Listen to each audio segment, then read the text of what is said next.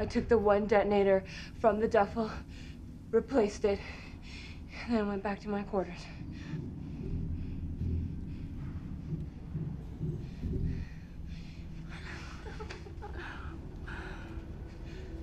Well,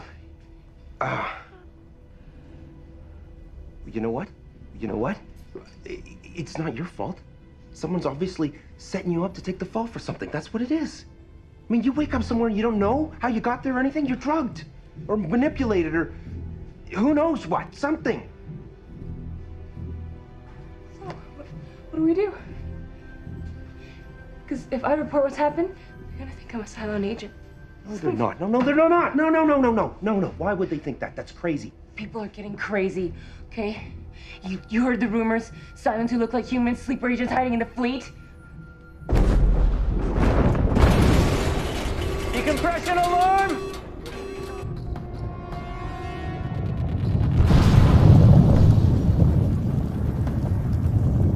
Damage report, Mr. Gaeta. Ruptures in tanks 3, 5, 7, 9. Strain on the unwrapped lines. They're gonna blow. Release the lines. Veer away, starboard.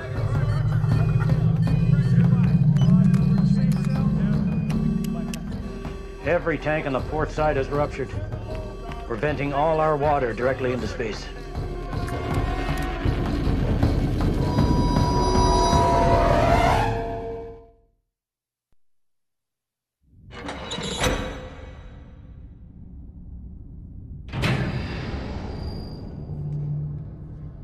CIC, DC-1. We're entering the tank. Roger that, DC-1.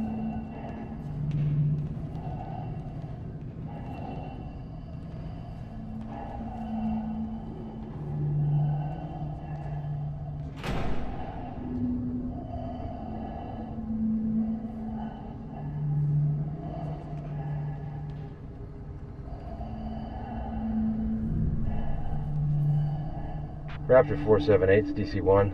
I have you in my sights. Copy that, DC-1. I have you in sight. Understood. How's it looking there?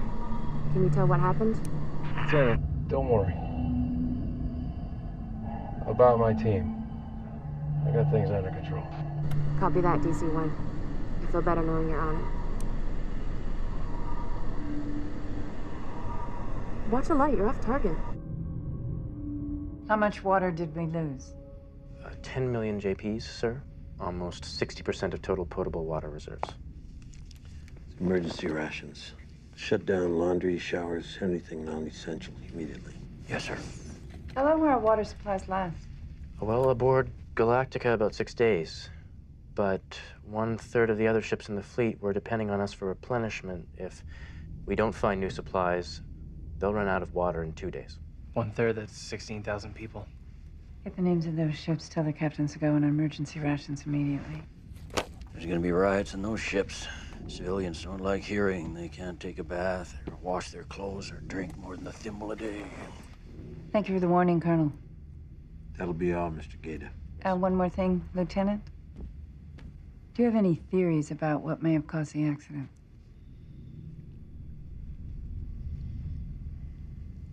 Oh, there are many theories at this point, Madam President. Do you have a guess? I tell my officers not to guess. I prefer to wait until we have fact. Mm-hmm. Indulge me.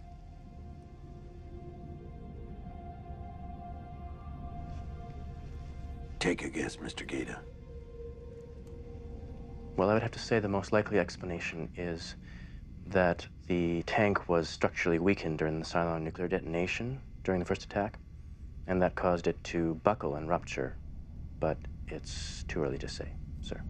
Interesting. Thank you, Lieutenant.